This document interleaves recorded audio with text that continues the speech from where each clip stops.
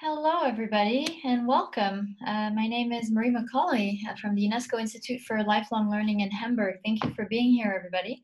And today's webinar is the 12th webinar in our webinar thematic series as part of the Global Network of Learning Cities. And today we'll be talking about new partnerships in education governance in the context of COVID-19. Just a few quick logistics for today. So the webinar will be an hour long as opposed to an hour and 15 minutes. One of our speakers is not able to join, so we'll be sticking to the typical format. The webinar is recorded as every week, and it will be available on the YouTube channel for UIL, which a link will be provided for in the chat for everybody to have. The format for today's webinar is similar to that of last week's, and for those of you who were not with us, so we have individual presentations by the different speakers, followed by a brief one or two questions to clarify any particular point, but a Q&A session all the way at the end of all the different interventions. And we take questions from the Q&A. So for that, we ask that all of the participants in the audience please use the Q&A option at the bottom of your screen and not the chat when you ask questions. That way, you have multiple options here. You can write your own question. If there's a question that somebody's already asked that you really like, you can like that question. The more likes, the further up the question goes into the queue, and we'll make sure to ask those questions if you agree with those specifically. So again, please use the Q&A throughout the whole session. If you have a specific question for a specific speaker, you can definitely write in the question that you're asking that this question is related to the presentation by a certain speaker. Now, the audience is fully muted, so you're not able to speak to us. So if you have something you'd like to share, content, etc., you can definitely use the chat for that, but not for the questions, please. And two little announcements to make before we get started. Today, I'm letting you know that the period for membership applications to the UNESCO Global Network of Learning Cities is extended. Cities have the possibility to apply until June 30th, 2020, and national commissions have until July 31st, 2020 to endorse the procedure. All of the different information, including the membership application forms, are available using the link that's provided to you in the chat right now. Also, if you just go to our website and Learning Cities, you'll be able to find the needed information. And lastly, I want to share with you the possibility of Learning Cities, as well as other stakeholders, joining the UNESCO social media campaign, #LearningNeverStops. The campaign gathers 1-minute videos from students, parents, and teachers about how they are dealing with COVID-19 school closures. Everyone can participate by posting a video on their social media channels by tagging @UNESCO and @UIL, while also submitting a consent form to headquarters in regards to the use of the video for the campaign's purposes. So just so you know, #LearningNeverStops. And now, moving on to today's webinar specifically. So we have speakers from all over the world, starting with Ms. Hara Höflich-Deduque, Director of UCLG Learning, the United Cities and Local Governments. Followed by a presentation by Ms. Julie Reddy, the Deputy CEO of the South African Qualifications Authority. Joining us as well is Mr. Moon Seok-jin, Mayor of Soremongu in the Republic of Korea, and also a member of the UNESCO Global Network Learning Cities. And Mr. Jesus Mateo from the Department of Education in the Philippines will be providing remarks. And with that, I will pass the floor to our opening address for today from our colleague at the UNESCO Institute for Lifelong Learning, Mr. Alexander Howells. The floor is yours. Hello, welcome everybody. Thank you for joining us today. The topic of today's webinar is new partnerships in education governance. So, as we all know, lifelong learning involves all areas of life, including health, work, environment, justice, family, citizenship, and culture. National ministries, local governments, private stakeholders, cultural institutions, and civil society all have important roles to play in integrating lifelong learning into the daily lives of citizens and in ensuring their learning demands are met. The coordinated promotion of lifelong learning therefore relies on partnerships between stakeholders in a cross-sectoral approach to education governance, which is advantageous at the national level, but also the local level. Indeed, in cities, a greater proximity between stakeholders can aid the cultivation of collaborative efforts. Before the COVID-19 pandemic, cities worldwide were finding diverse ways of engaging partners in the learning of local people through community learning centres, learning festivals, and other inspiring initiatives. And now in the context of COVID-19, the cross-sectoral governance of education has taken on a new significance, with partnerships forged in a matter of days and weeks. In countries and cities around the world, we've seen formal education move online, with schools ceding some responsibility for provision to online learning providers and parents. With vulnerable groups facing difficulties in accessing online learning, new partnerships with businesses and technology companies have helped municipalities extend internet coverage and access to devices in a relatively short space of time. Meanwhile, higher education institutions have transitioned to online learning while contributing to new partnerships beyond traditional courses and traditional programs. We've seen institutions implement open access courses for adults and harness the expertise of their faculties of medicine to conduct health awareness campaigns and contribute towards medical advancements to counter the virus. Adult education has been further aided by the opening up of previously restricted learning resources by businesses, digital providers, libraries, and universities. All these new partnerships and adaptations signal an immediate shift in education governance, but they will also have a long-term effect as more stakeholders work together to facilitate educational provision. Today, we'll gain insights into how this is happening by hearing from representatives at the national and the local level. So welcome everybody, thank you for joining us, and back to Marie. Thank you, and without further ado, we'll start with our first speaker for today, Ms. Sarah Hoflich. Sarah, I will upload your slides right now, and you're welcome to get started as soon as you're ready. And let's make sure we can hear you before that happens. And now you can speak. Okay, thank you, Maureen. Thank you, Alex. Thank you, Raul, and all the network of UNESCO learning cities.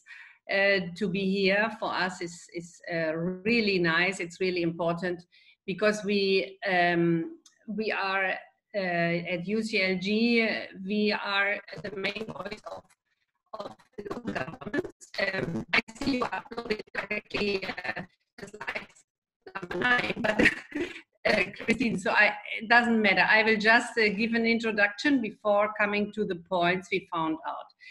UCLG is a main network of cities and local governments. We are also the voice in the United Nations, and we gather the political leadership of local governments, but we also, of course, connect to other areas. So if I'm Director of Learning, this means this is one of 4 areas. The areas are policy, advocacy, research, and learning. And in my area, Sarah, sorry to interrupt you. Just your microphone, we're getting a lot of feedback from it. I don't know if you're close to it or you're touching it. If you could just try to not touch it, maybe it'll help. We can hear you really clearly and sometimes not so clearly. Okay, so you can go to the slide number 7 and we take it from there. Yeah. Okay. So there, before you saw some insights on UCLG, here we come to what learning means. And just because the connection of the learning department with learning cities is interesting in 2 ways. One, of course, we connect those who provide capacity to local governments. And so for us, the most important point in learning is actually the demand and the targeting local governments officers that are very important to connect to lifelong learning opportunities. And we always look for partners and university, or we also in the United Nations, we look on how this knowledge and how this political motivation can be delivered. So one piece is the localizing of the SDG that was very much our agenda in the last 2 years. And then in the next slide, when we come now to what COVID means actually and what is changing, we can say when the pandemic in Barcelona. This is the hosting city of our organization. We saw that it's very important to our thousands of municipal leaders and also the association of local government to connect each other to learn. Of course, the cities are already connected because there is a lot of decentralized cooperation going on. On decentralized cooperation, this is all subnational government cooperation, and much of this cooperation is actually also involving schools. But when we saw the pandemic is coming, we needed to connect our leaders. So we did 15 learning exercises up to now. Every week we meet leaders in 3 languages and give them the opportunity to exchange and to look on what are their important practices, where do they want to learn from, and what is in the highlight in their own agenda. So this is also meaningful because the COVID pandemic is of course changing everything, but the basis remain the same. So we work under the umbrella of the SDG and the global agendas, but we are adjusting and finding maybe a new pragmatism. So if I can go a little bit into the points that are said here. Sarah, I'm sorry, your sound is really good at times and really bad other times. I don't know if I don't. Sorry. No, it's my okay. computer. I don't move. Okay. Can you go back to the slide that was before? Let's just, if you don't mind, I'm just going to remove your video and see if that makes things better, okay? Okay. Just your webcam. I'm going to turn it off, and we'll see if the sound is better. Otherwise, I think, well, I don't know. Let's see how this goes. Okay. Is better now? We'll see. It just comes in and out. Sometimes okay. It's clear, sometimes no, it's so sorry. Can you go back to the points, because these were the findings of our LLE exercise, which I think is very important. In particular here, I would like to address what has relation with education. So the first point is public service provision. So we need to be aware it's an enormous cost and maintenance of public service. Don't you hear me? Half and half. It's really bad. Is there any chance you could either connect on your phone and you can start again through a different device, just because it gets incredibly choppy and we don't know what you're saying anymore. Let me try now. Is it better? Well, right now it's perfect. I'm just hopeful that it stays that way. So sorry. No. I'm so sorry. Yeah. So I now switched the device. So did you hear anything of the presentation, or should I start? I think you can start again if that's okay, for everybody's sake. Yes. So sorry. Okay. Shall we just move back to the top? Is that okay? Yeah. Okay. So we rushed to a very fast introduction to United Cities and local governments. We are the voice of local governments in the United Nations. Please continue. Our membership is 1,000 cities, but mainly we have 140 associations. So this means 70% of local government are in one. Please continue. So this is important because it makes us the voice of governments worldwide. We didn't hear that again. It stopped. Can you continue now? Yeah, no, but I think you're just coming in and out. We really just can't hear you when you're speaking. Is there any way you could log off and log back in, and we'll just move on to the next presentation and start up again with it? If you can try just changing a device altogether or connecting with the phone. Yeah, we can. Okay? You'll just move on to the next. We'll move on to the next presentation, and you'll just come right after that. Okay. So I try by phone to connect. Okay. Please. Thank you so much. Okay, so I'm sorry about the technical difficulties, everybody. I think we can move on to our next speaker for now. So we'll give the floor to the mayor of Soremangu, Mr. Moon Seok-jin, for his presentation on governance, new partnerships and governance in education in the context of Soremangu, a city in the Republic of Korea. And I will be uploading your slides. First, welcome, Mr. Moon Seok-jin. Can you hear us? And let's just make sure you're muted at the moment. Let me just unmute you and see if we can hear you. There, you should be able to speak now. Okay. Good afternoon, everyone. This is Seok-Jin Moon, the mayor of Seodaemungu, Seoul, South Korea. I hope all of you are well in the midst of the global pandemic. I would like to share the experiences of Korea and my city, Seodaemungu, with you in regard to new governance and partnerships in education after COVID-19. Let me start with the current status of COVID-19 in Korea. South Korea currently has 11,110 confirmed COVID-19 cases in Korea as of today. Also, we have relatively well responded to the threat of the coronavirus.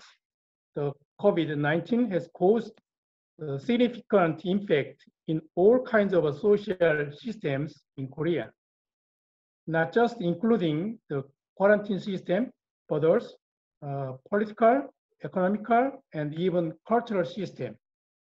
The education community is also going through big changes in the face of the unprecedented online opening school.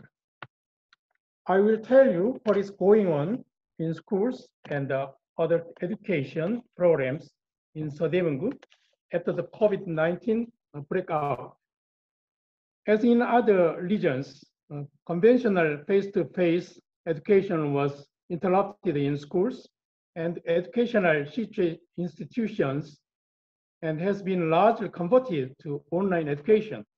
Therefore, the government has continued to postpone the opening of the schools, leading to gradual reopening after a period of online school opening.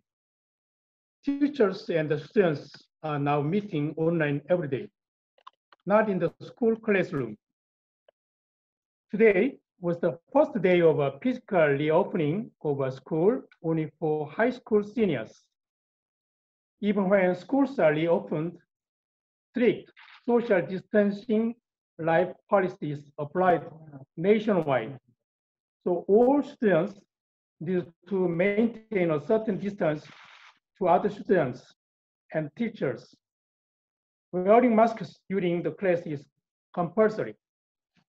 Social distancing is for residents who are worried about lack of experiences or exercise in the aftermath of the COVID-19 infection.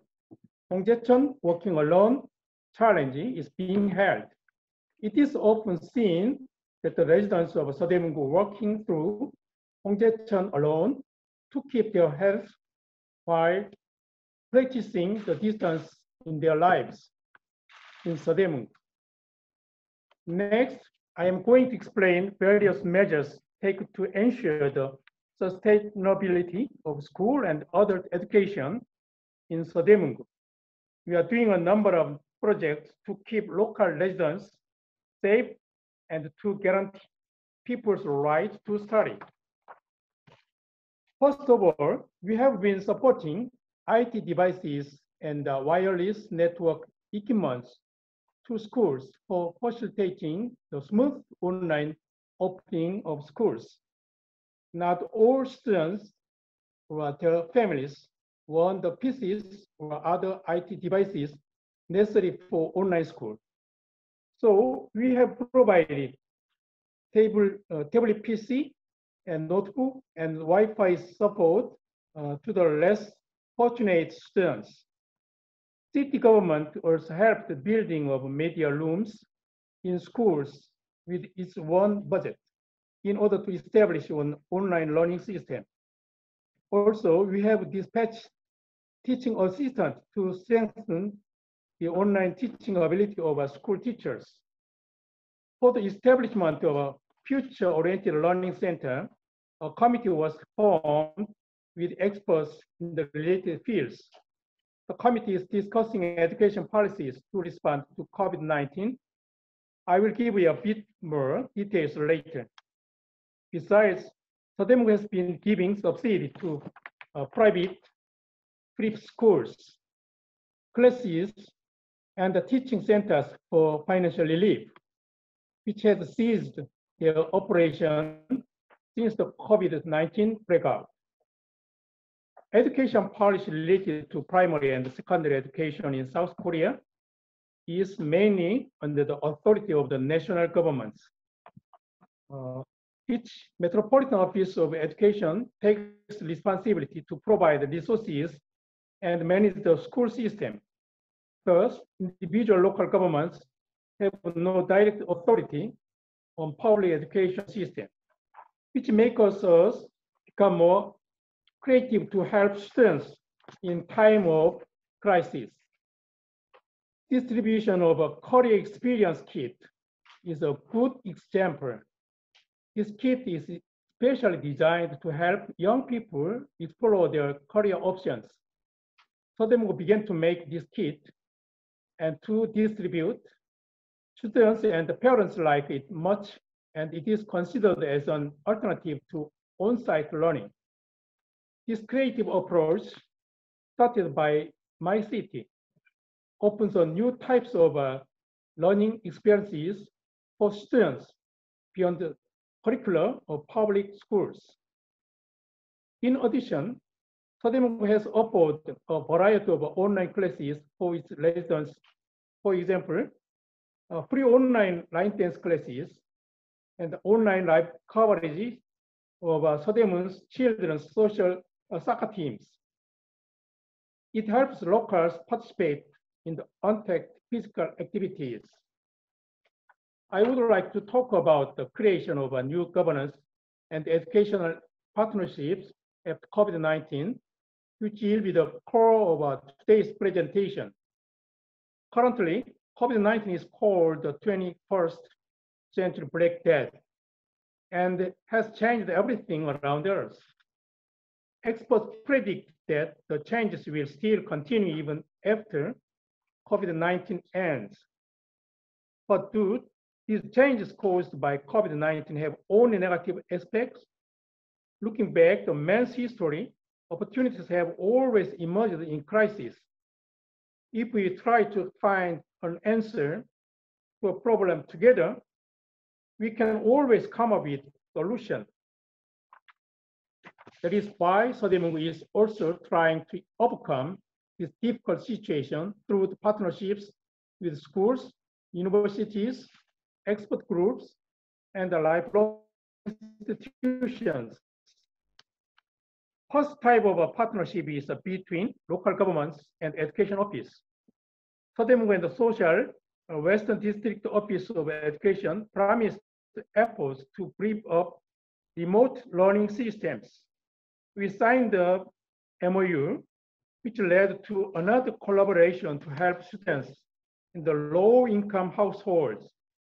Sodemu provided financial support of 2.6 billion won, US dollar, $2 million equivalent for tablet PC and the notebook purchase and the wireless network construction to 40 local schools. This support was implemented through the Western District Office of Education and a huge help for schools and the less fortunate students. This audacious measure was the first among Korean local governments for including the less privileged students who has no IT resources for online classes. As there are 9 universities in Sodemu City, universities are also the main partners in network building. 2 projects are underway now. With the Seoul National University, we are developing programs for the student of citizenship and the capacity building of future teachers. Master students studying adult education are organized into 2 groups to work with a faculty member for program development. Through the project, Sodemu and the group are discussing post-corona education methods, educational content, and the required capabilities of teachers. Mr. Moonsok, you just have Yeah. 1 minute left. Okay, okay. Yeah, I will read. And the other is the expert groups. Partnership between local governments and expert groups are another key factor since COVID-19, and networks with expert groups have also become very important as educational paradigm changes. So we created the commit group, and we will have the group meeting against these COVID-19 problems. And we will have with the experts, we will have the good plan against the after the coronavirus. And we selected 11 experts on future technology contents through the open recruitment and sent them to schools. Partnership between local governments and the lifelong learning organizations were also important. A good example is the support from the National Institute for Lifelong Education and Seoul Metropolitan Institute for Lifelong Education. In order to discuss the right path of the education policy in the midst of the COVID-19 crisis, local governments, the education office, schools, lifelong educational institutions, and individual instructors gathered together and discussed about what would be best way to safeguard the learning environment. COVID-19 will not end easily, and even if it does, a new and more powerful virus could hit us again. But just as the Renaissance showed us a literary revival after the catastrophe of a Black Death. So I believe we will overcome, and we will make the breakthrough in the crisis of COVID-19. Sademungu will continue to take the initiative and make the efforts to collaborate with partners across the world. Thank you so much. Thank you so much, Mr. Thank you for taking the time. I know it's a bit tricky. Because we're running out of time and we got a little bit delayed starting, I won't ask you a question now. We'll just move to the Q&A session later at the end. So we'll move back to our previous speaker, Sarah Hoflich. Hopefully we can hear you, and I see you've changed the device. We see you now again differently. So I'll be uploading your slides. Let's just start again, if that's okay. I think everybody will appreciate the introduction. Sarah, the floor is yours. Thank you. And better now? Yeah, I can hear you very well now. Thank you. Oh, thank you. Sorry. I would like to, I think the points the mayor did of Sudamungu were very relevant, and we find them confirmed in many of our membership at United Cities and local governments. So we, UCLG, are the largest local government organization. We have more than 1,500 direct members, but mainly all the local government associations are our members. So this means we have a very important representativity in the United Nations for local governments and mayors. Maybe you can quickly go to the first slides. I think this I have already said. The next one shows a little bit how we usually work. And of course, all these meetings we do, please remain a moment. We work in 4 angles. One angle is learning, but the other angles, advocacy, is our main task we do, because we are the main recognized agency in the United Nations. We also coordinate all cities networks through something we call Global Task Force. We do research and we do learning. What is the point on learning in UCLG? This is mostly because when we work with mayors, local governments, they all ask us, we need also access to capacity building, we need cooperation, we need partnership. So learning looks a little bit on this, looks on decentralized cooperation. There is a lot between cities, sharing lessons, learning from each other. looks how we enable this transfer of knowledge, and we also look in how to connect the global agenda to the local policy making. So if you go next, this is a little bit an insight how we work. We have been in the last years very much focusing on localizing the SDG, which is very, very important agenda for local governments. Again, local governments are a political entity. So in this global agenda, we are really getting a lot of acknowledgement that local governments are the main implementers of all these global goals. And this is, of course, very important then in the fine-tuning nation by nation, city by city, because this translates in more attention, in more funding, in more decentralization and subsidiarity. Next. If we, when the COVID crisis, please next one, hit us, and it hit Barcelona, which is our head office, but of course it hits all cities in the world. Our political leaders very quickly said, we need to learn from each other.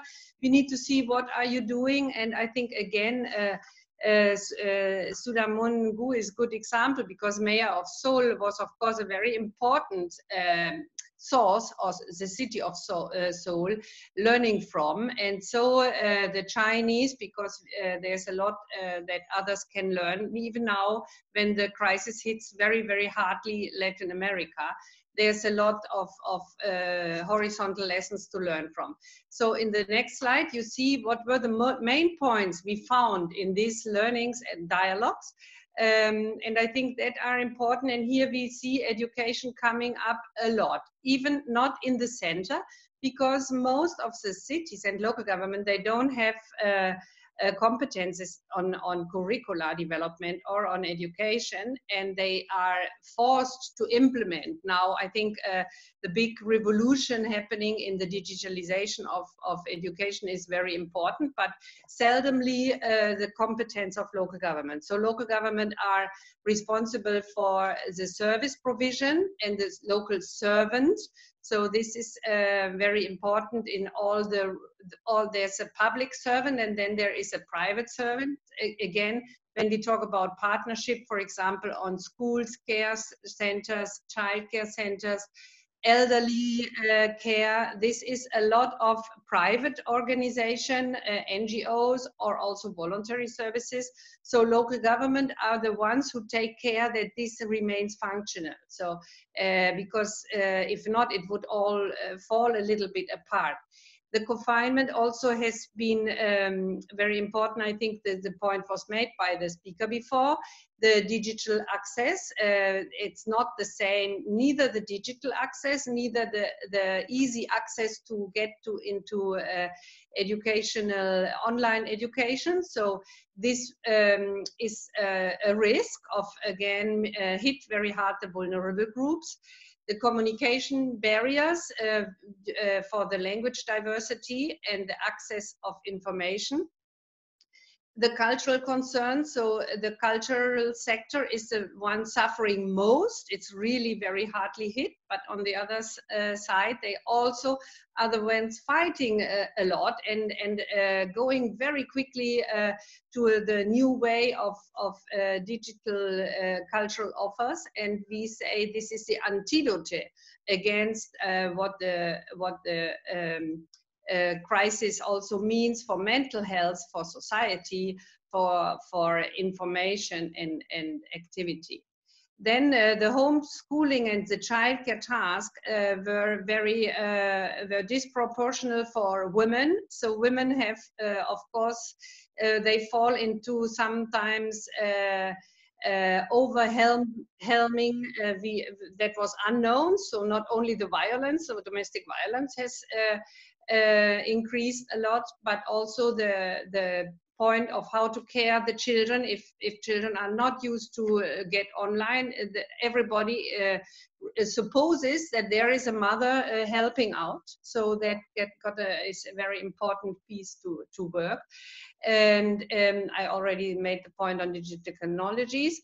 and the rights, of course, the right to be protected because we have digital access.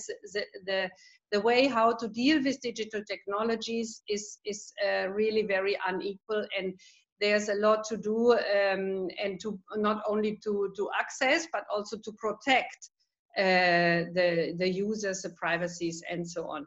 And finally, the learning and capacity for public service workers. So there, if we go to the next slide, that one on the public servant is really our core concern, and we would like to engage much more with your network, because we think that all the change that is happening now in education, you mentioned the role of universities. Of course, universities have been responsive together with cities, governments, much more easily on the public than on the private side. But other services were the private were dealt as it was public service. So there is a new discussion about what is a public service and what should be included in the public service. So this is a positive point, we think, the crisis is giving us, because it is, has gained respect and recognition. The resiliency as well, the importance of partnerships. So I think it's really crucial that you call this for the way how the different partnership can be done. Because we also need to see, in particular, the educational sector is a very important job provider, in particular for intermediary cities. So if this all goes very much online, often if points are going online, they get centralized. And I would like to know from your side if this is, if you have experience on this, so how small educational services and small schools can exist and are the same resilience as the big ones.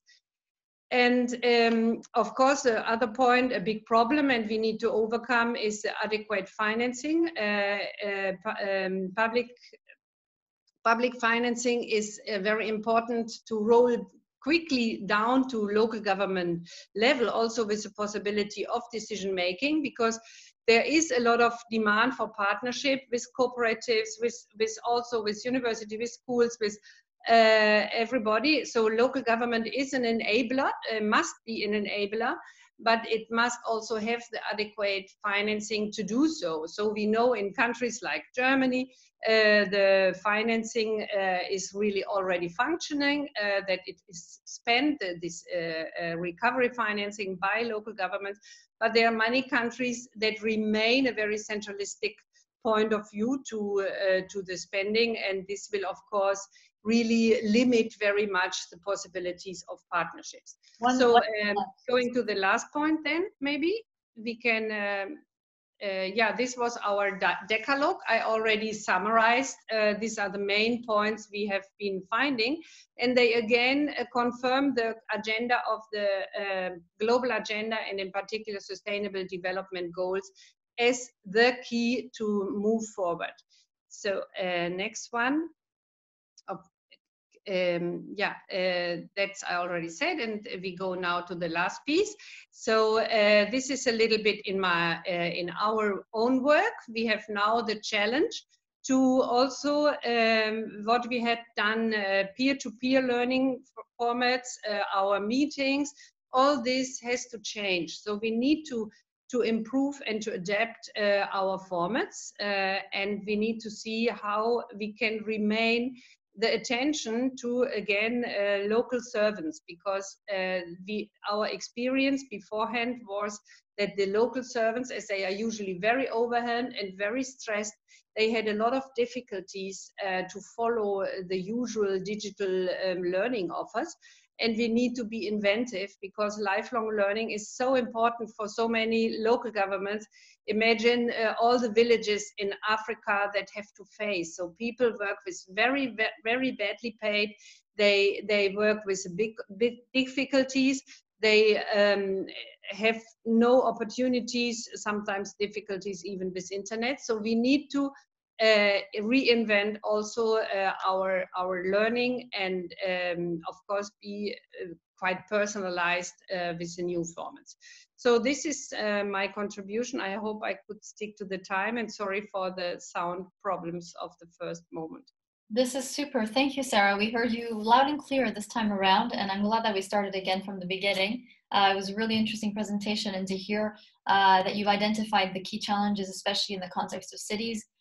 This is very relevant to the topic of our work and to what we do every day. I'd like to just ask you one really quick question before we move on to the next. There's quite a few questions that have come in, but generally speaking, you've mentioned quite a few challenges that cities and the public sector will have to tackle. Has UCLG started developing or looking into some framework for action for next steps following the COVID-19? Yeah, thank you very much, Maureen, for this question. The Decalogue is, if you will read it, it is a very positive document. So we really try to see not only the losses, which are huge, you know, I mean, 250 million jobs, but we try to see positively what do we do now with this new angle. So the way of action and our will be to enlarge the work much more with partners than we did before, because we see the new era, and meetings like the one we have now gives a new chance to work much more horizontally. And we also see that we of course have to a little bit to be pragmatic, in particular the role of local governments and the keys. So if you want public service, the public service has to be financed. And this means in every single village, in every single municipality, in every single cities, much more work for the association. And we also will develop another agenda addition to the SDG. We will look much more into the resilience, because we have learned from the crisis, this is a sanitary crisis, but crisis occur in all fields. And we need that the cities, the networks, the understanding of resilience goes much further and much broader than it was in the past, relating to natural disasters only. So the resilience and the solidarity, that will be two pieces we will emphasize in the year to come, and we are very happy to share and work together with you. Thank you. Thank you for that answer. Also for just generally the tone that you're adopting is very much one that we're looking to adopt as well, and next steps on the topic of solidarity and resilience. So I can foresee work with the network on that particular topic. So thank you. It's a great opportunity. We'll move on to our speaker. We're a little short on time, so let's transition smoothly to our colleague from South Africa. So we'll have moved from Korea, Spain to South Africa now.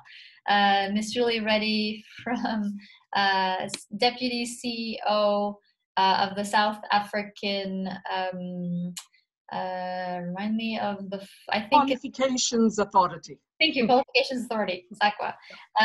So I'll share your screen, your presentation right now, and the floor is yours. Thank you, Marie.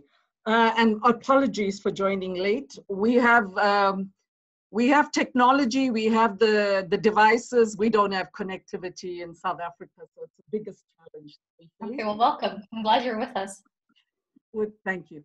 All right, my brief was to talk about this concept about working across practice boundaries in response to COVID-19, the pandemic in South Africa, and specifically to focus on schooling and adult education, which is what I will do. I think many countries are doing this intuitively, so it's not a new concept. But just to say that working across practice boundaries doesn't just happen intuitively, unfortunately. There needs to be a very, I think, defined and considered process to work across practice boundaries. And I think one of the key tenets of that is for people to be very honest about where are the centers of intersecting practice and what does it mean to leave your own agendas aside. So I'll just speak a little bit about that in the South African context. Okay, so the concept was introduced to us by a professor at Oxford University, Anne Edwards, and we've been working with this thing, with this concept, relational agency, and one of the key tenets you will see is that although it respects history, it's focused on working across your own practice boundaries with a view to creating common knowledge and getting a shared understanding and understanding the different motives of others in collaborating and moving forward. And no way is this most needed than in this dealing with the pandemic in our various countries and our different contextual realities.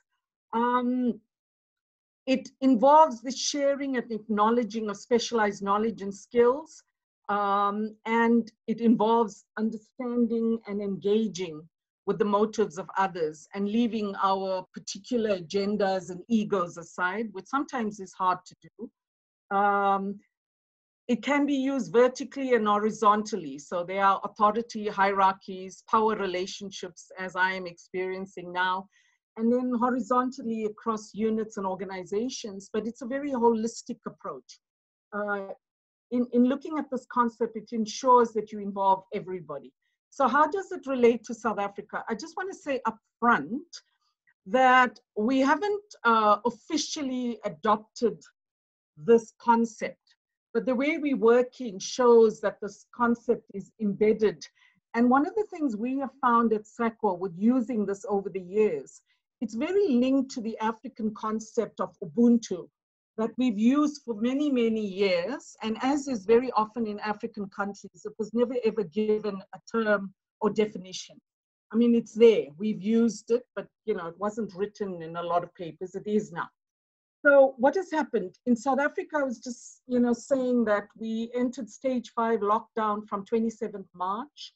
We're now in stage 4, and we're moving towards stage 3. So we've been in lockdown for 6 weeks now, and at the end of May, it'll be 8 weeks. But some of us have been in self-isolation even before that, when the first case was reported in South Africa. So our president, his whole principle and underlying philosophy is to save lives, not necessarily a total focus on the economy. And that for a country like South Africa is a very brave decision, given our high unemployment and our problems where, we have a very triple threat of poverty, unemployment, and those kinds of things. So the president immediately established an advisory committee, the National Council, and widely consulted with all those different entities, but is very, very informed by the reports from the scientific world in terms of dealing with this pandemic in our country. So the decisions are guided by extensive consultation with all these stakeholders, as well as international organizations. And so far, he's doing almost weekly or bi-weekly briefings. Okay, next slide, please. All right. Also, it involves our Ministry of Health working in collaboration with our National Health Laboratory Service and community health workers, especially in regards to the rollout, testing, and screening. And we get daily figures that are sent to us of how many people tested, how many new, how many new cases have been uncovered. Our death rate has been kept very, very low, under 300 in this country, while we gear up to, to deal with rising infection rates. The president also immediately set up a solidarity fund to support our response, and we have raised a fair amount of money to feed the people in our country, because with this pandemic and the closure of our businesses and the complete lockdown of our country, as Sarah has said, our economy has really taken a beat, and unemployment and poverty levels. So while we might save lives, we are very aware that people might die from starvation and hunger, and that's a big crisis we are facing. All right, in terms of schooling and adult education, they were closed in terms of the national state of disaster and the lockdown regulations. But both, we have two departments. Our basic education department deals with schooling, and our higher education and training department deals with post-schooling. And they have made firm commitments about the continuity of education. Next slide, please. All right. In terms of schooling, continuity of schooling, the way our country has dealt with it, online schooling provision is ongoing. However, it is very uneven. We have people in rural and marginal communities who don't have the same access as people in the cities and urban areas. So partnerships have been formed to try to offer comprehensive learner support packages, understanding our particular context and the unevenness of our society and provisioning. And you will note that the support is divided into 6 areas. So all of those, but very clearly safety, health and safety issues and those kinds of considerations are very important. I was in a meeting this morning where they said it's not social distancing, but more we're looking at social solidarity and individual distancing. We're trying to make that distinction in our deliberations. This collaboration has already yielded very positive outcomes, and we're dealing with both cooperating and dealing with both international and local organizations, and our media companies like the South African Broadcasting Corporation, SABC, and DSTV, and other network agencies are very much on board, but we're working very much with civil society who can go into the rural areas and deal with social issues in those communities. So what I've said there is relational expertise and agency is a very good organizing principle to achieve a common goal. The next slide. All right, just to say that last night, before I go into these details, our Minister of Basic Education announced that the schools will reopen on the 1st of June.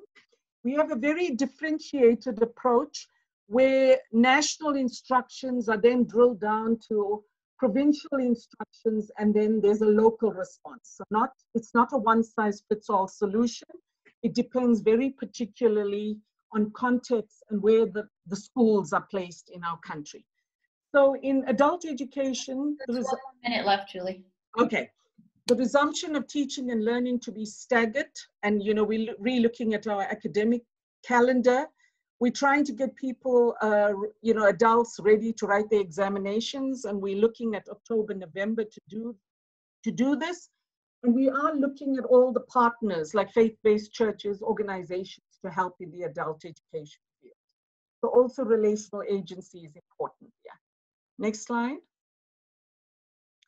Okay. There are a few slides. We will share it with people, but I won't go into the details. So what does it mean to work across practice boundaries? The challenge is, all of this relates to working with complex problems. So what is the core ideas of relational expertise, relational agency? It's to build common knowledge and work across boundaries. We need to identify where the site of intersecting practice, and we know this is the COVID-19 pandemic, and then if you drill down to schooling and then adult education, and then we build and use common knowledge in these areas. Next slide. Okay, these practices are shaped and taken forward by the motives as I've explained earlier, and they shape how we interpret the problem. In building common language, we need to look at what matters for each practice, and it requires collaboration. I think I'll just go to the last one, Marie, and you can share the other slides because the steps are there. So the key principles, this is my last slide, is I think people need to know how to listen. They need to know how to understand and other people's point of view, and they must learn to represent. I need to learn to represent myself to the world and others as you see him. So a key tenet is learning to understand and meaningful comprehension. And it is a moral conversation that we are facing. So I thought this was very important to respect and learn to respect other people's views and insights when you're dealing in this corporate arrangement where you're crossing boundary practices. Thank you very much. Thank you for sticking to the time as well, Julie. Really interesting presentation, and appreciate having that kind of theoretical background to get a better sense of how the hierarchical aspects can all function together. Maybe a really quick question before we move on to our next presentation, but you referred to different collaboration partnerships that have been developed in the context of COVID-19. Do you picture one or many that will endure post-pandemic?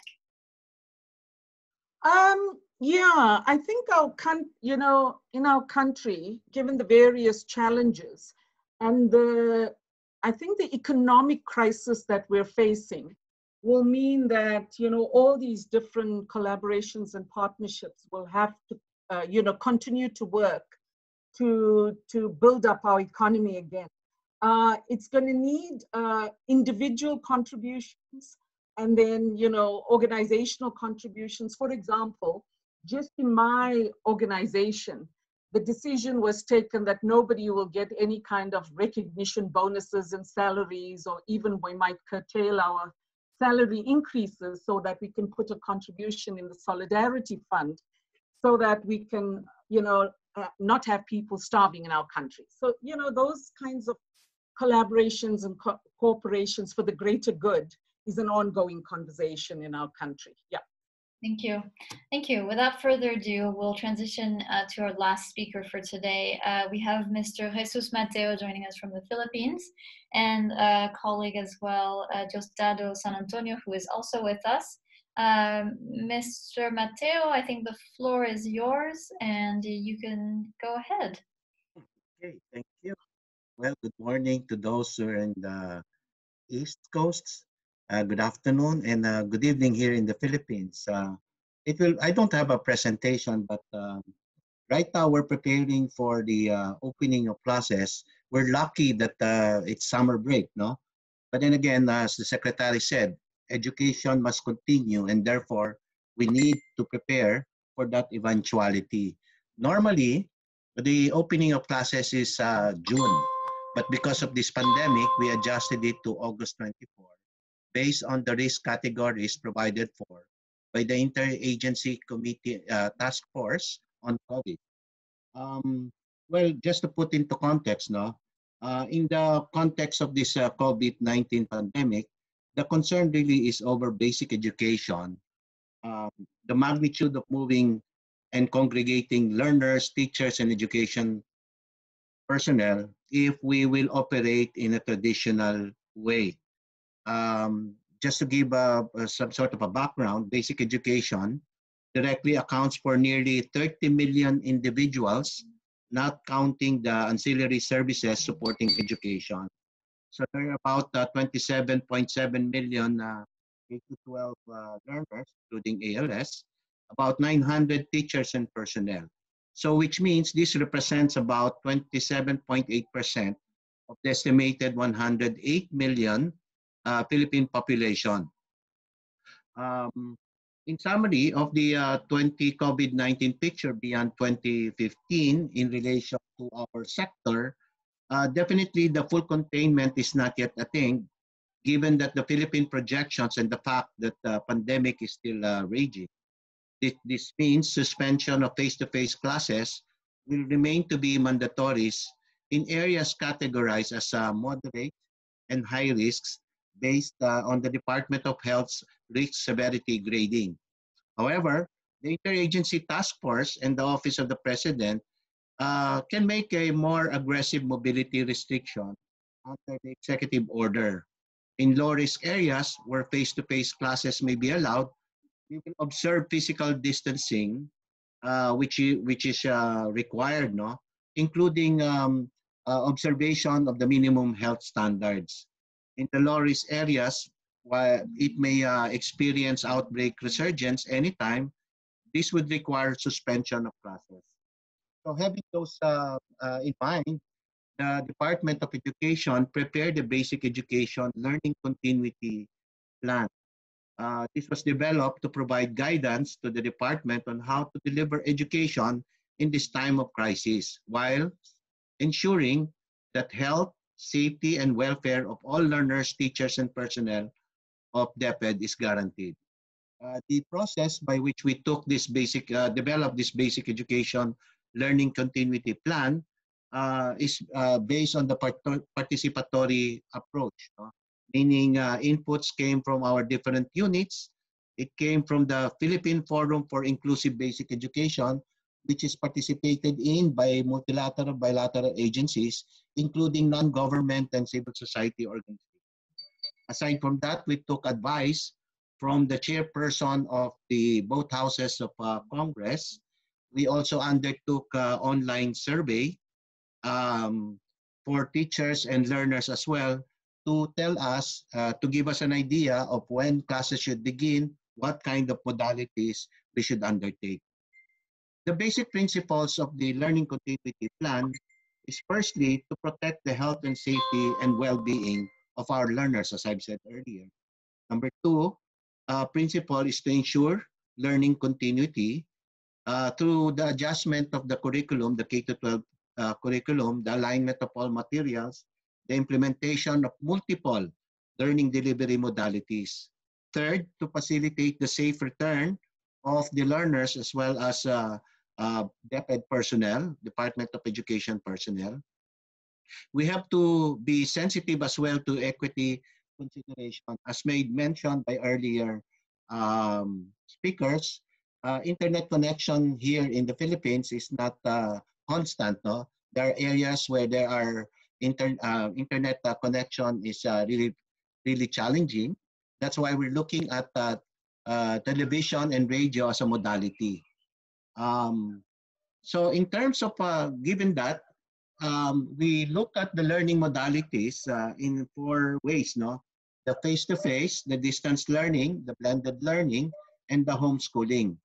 Now, since we have this, what you call the basic education learning continuity plan, we ensure that all the stakeholders are involved in the implementation of such, no?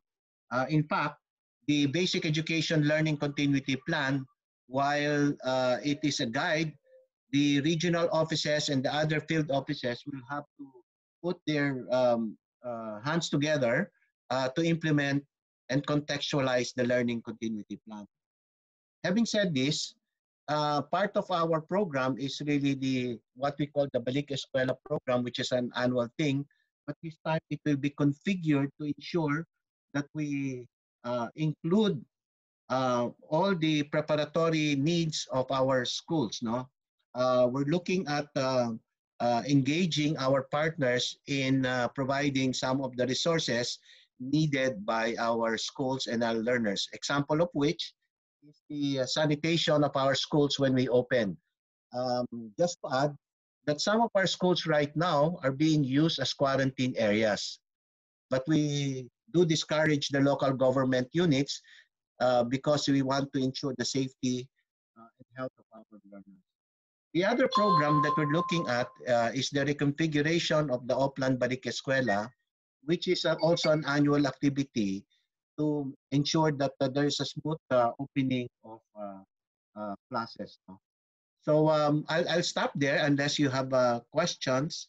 I hope I have covered how the Philippines is coping with this COVID-19 pandemic. Thank you, Mr. Mateo. So I think we've received quite a few questions from the participants here in the webinar. So I'll just, if that's okay, I'll ask questions to the whole set of speakers here, so that everybody can get a chance to answer. And just because we're short on time as usual, so we'll use the next few minutes to get through these questions. So one question that has actually gotten quite a lot of likes, and by likes I mean people have the option to like a question so that it can get bumped to the top. So the question comes to us from Sarah Jean Petros, and the question is, what can you suggest in countries without enough budget to provide in order to sustain less or low income family of learners to continue learning amidst the current crisis that is affecting the education system? So maybe if you have specific solutions you can point to for low income groups and vulnerable groups to continue the learning, I think that would be helpful. If you have some examples to provide, maybe we'll start We'll start with you, Mr. Mateo. Okay.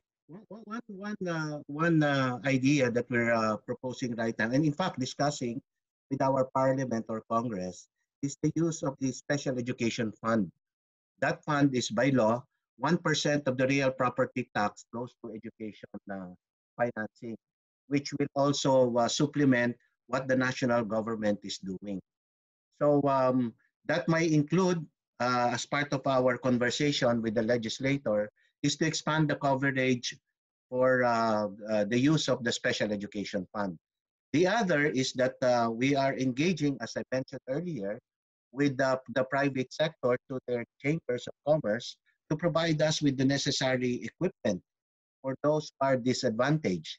The other is a possibility of printing out self-learning modules, training of our parents to be a tutor during this lockdown. No? So those are just examples. Thank you. Thank you. Maybe Julie, if you would like to answer that question. Okay, I'm not really involved in the details of the sector, but what I do know, there is a lot of national online media sort of sessions that are happening. Also, even with the country, with the challenges that we face in South Africa, I would say nearly 100% of our population have mobile devices. So there is a lot of lessons that are being offered through mobile phones, cell phones, and those kinds of online mechanisms if people don't have laptops and tablets and those kinds of devices. And, our country is really trying to continue finding various means to continue with the learning. The biggest challenge, I think, is people are afraid that with online learning, any kind of mechanism, it's going to lead to the drop of standards and assessment. And this is not necessarily the situation. So we are having discussions around that it doesn't necessarily mean that there will be a drop of standards and assessment criteria, for this cohort of learners. Yeah. Thank you.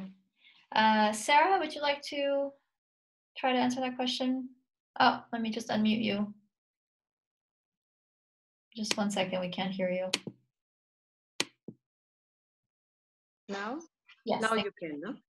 Okay, maybe first point, of course, I think it's important that the problem of equality and vulnerability and inequality is a problem of all countries, which is very important and interesting in this COVID, that, for example, here in Europe, the European cities, they face similar problems of access and know how to do the digital schooling, because either their teachers are very old or not prepared, or the students are really confused and not able to stand. So I think that's very important. The voluntary work around this possibility to help vulnerable students, to group them, to attend them more personalized. This is, I think, a big field also in all cities, and that some initiatives are coming up to help vulnerable children to keep momentum, to be protected, and for example, because they are home, really dedicate their time to the studies. And there is, I think, even, of course, if there would be public budget to give facilities and to pay people to help them is good. But gender policies, again, are crucial, I think, and that is not a point of budget. So this is also a point of willingness and transparency and of community building, which can lift a little bit this point. Thank you, Sarah. Mr. Moon Sok Jin, perhaps you would like to address the question. You're muted. Let me just make sure we can hear you.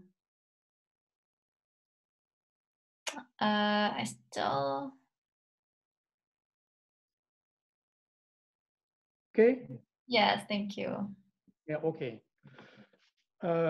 As I mentioned, in our city already provides digital devices to the students, especially low-income students can have the receiving the online education.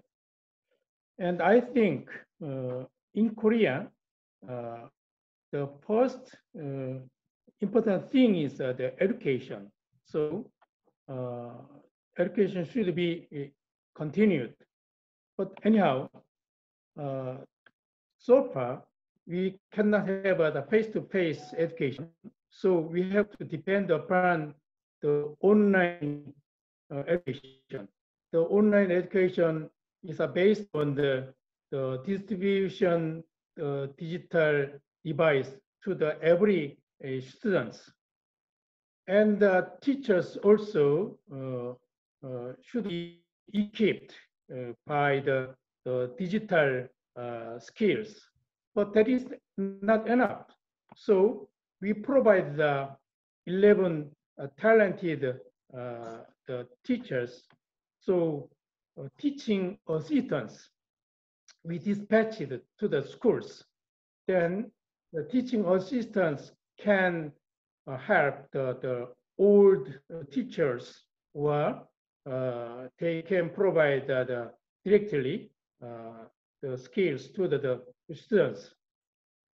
Anyhow, we reduced other budget, and we gathered the budget to put the education support. Anyhow, the first priority is education. Then we can reduce the other budget, and then we can reduce the many the events budget. After then, we collected our money to make the online system, and we will set up the online system to every schools. So it's our policy. I don't know. The other country can divide with our opinion. The problem is the budget, the money. But I think the priority should be based on the people's mind. And in Korea, our parents and the students focus to our education. And the big problem is the high school third year students. Today is the first day opening, but very, very difficult because some cases is occurred in some places. At that case, the students has to go back to home. Today is the reopening, but some schools are closed. Maybe it will occur continuously. But I think we have to continue our education. So for the time being, we have to set up the online system. So online and offline education should be worked. So that's our duties, I think. Thank you. So we're running a little bit out of time, but I just want to ask one last question in a few kind of a three-tiered question. So the topic of today is new partnerships in education governance. And one of the questions that came to us is how do you establish partnerships? What are the criteria for establishing partnerships? And I think that's a really interesting one. How does a government determine what kind of partnerships can take place? With that question, I'd like to ask you to consider answering what the most significant demands have been in establishing these partnerships, and how do you foresee these partnerships to continue and endure in the post-COVID context. And this is the question I asked to Julie at the end, but if you could maybe all speak to that particular question. And so I said three-tiered question, and I'll repeat it if needed, but how does that affect the general educational system? And that's one of the questions that came to us. Does your country have to change your educational system? So this is a broader question, but do you foresee this having an impact on the broader system, generally speaking? Not just the COVID-19, but the implementation of new partnerships and the reflection that goes into aligning the new needs to the current system. So we'll start with Sarah, if that's okay. And I'm happy to repeat anything if needed. Okay. Yeah, I think maybe I'm not the one who can answer on the schooling itself, because, but generally, I think when we talk about establishing partnership, we need articulators and facilitators, and then we need to, I think, make a very clear role for what is public, what is private. So in the education and all the sites which we group under education, cultural activity, child care, elderly care, community work, it's important that local governments are in the center and to look over the public interest in all this, because of course partnerships are very important and can make a kick-off. I think in particular the crisis is really a big opportunity for partnerships, and everybody want to help everybody. But the facilitating role of local governments, I think, is important, and so it's key that they are also count on a system, so that it is clear that if you have a governance system, okay, what kind of commitment can I do for how many months, for how many years, and then the other groups, the volunteers, the private sector, what can they do? And I think there's a lot of risk as well, because if you don't develop policies for the partnership, you can be run by partners. And so I think this is a point for the systems. And the new deals, definitely the new deals will involve all kind of partners, but there again, I think what is very important to have one really clear targeted response for each territory. So you cannot have the same deal for a small village in Spain than to the city of Johannesburg. So we need to be very careful with standardizing a little bit the way education is understood. And there are institutions that should be in charge of this. And I think UNESCO is a very important connector in this as a general, very connected network that has to deal with education on every level. Thank you. Thank you for that. Maybe Julie, if you have a few comments to add. Thanks, Marie. I think, a lot depends on how you define the problem.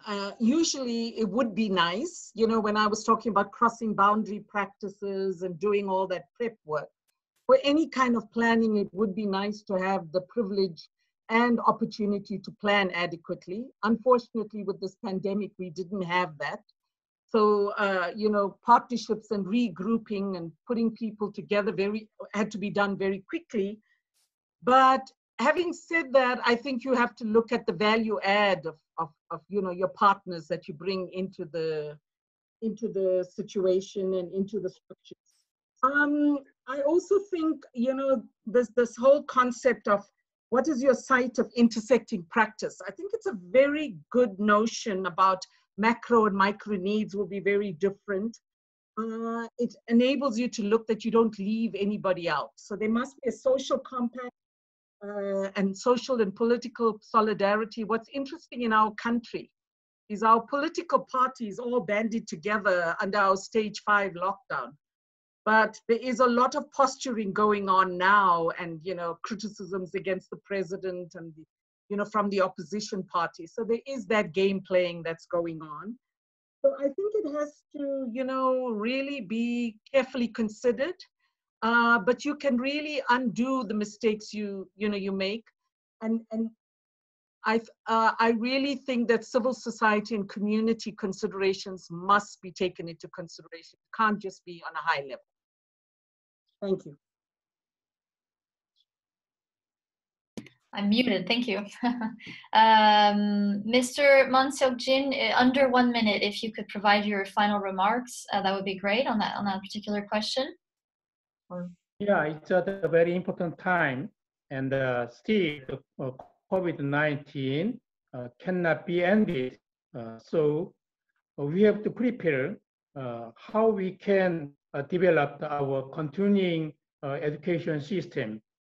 And I have made the hotline with the Education Bureau and the education community, especially the Education Direct Office wanted to have the great help to establish the online system. And we are providing many facilities to the schools, including the notebook and the tablet PC and the internet system to schools and to the students. Of course, to the students, we are providing the wireless airs to the students to receive the listening online education. And we have to dialogue with the higher position people education and the community parents. It is not easy to have the discussions because of the social distance still we have to keep. But we do not have any experience of the lockdown. Without lockdown, we continued our society and our economic situation also can survive. So we are having the discussions with the parents and the teachers and the experts.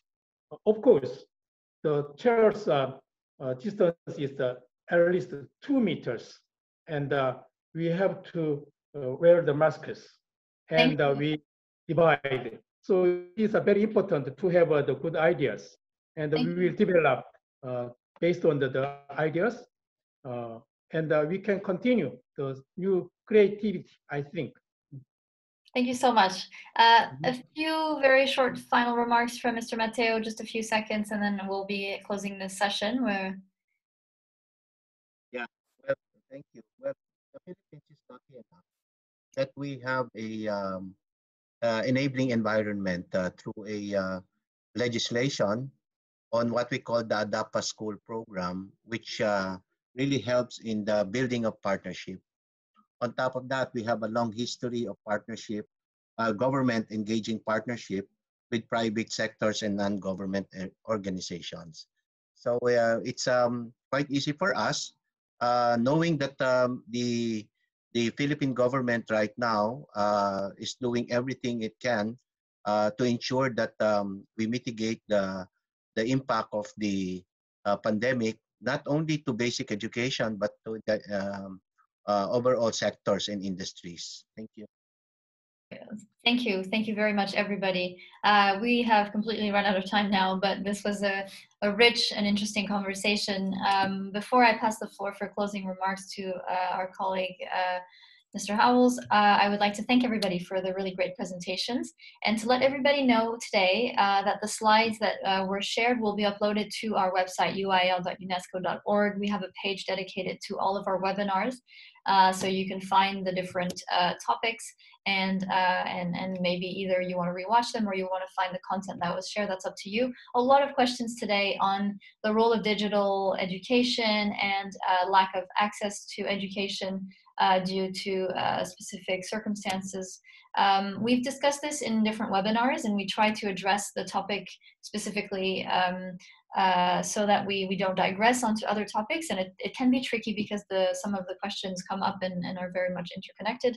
But I invite you to go and review and watch again the webinars we've had on the digital online learning or family learning, which all address some of the questions that we saw come up today in the Q&A. Next week, we'll be talking about economic recovery. And we'll be hearing from a city in Korea, Goyang. We'll be hearing from the city of Milan. We'll be hearing from the COVID-19 Recovery Task Force, Alliance of Mayors, and a few other participants as well.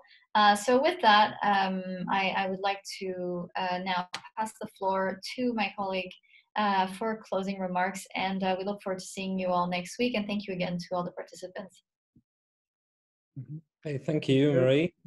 Thank you to all of the speakers for taking the time to join us and to share so many different insights from different parts of the world.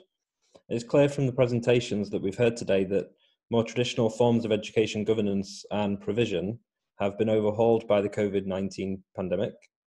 Suddenly, a whole host of other stakeholders are relied upon for the continuity of education, meaning their role is more pronounced in decision-making and at the point of implementation.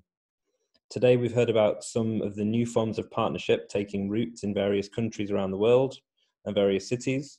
And in the next few months, we'll see how a more cross-sectoral approach to governance, necessitated by the pandemic, might change education in the long term. So thank you for joining us, and we hope you can join us again next week for the webinar on recovery. Thank you. Thank you, everybody.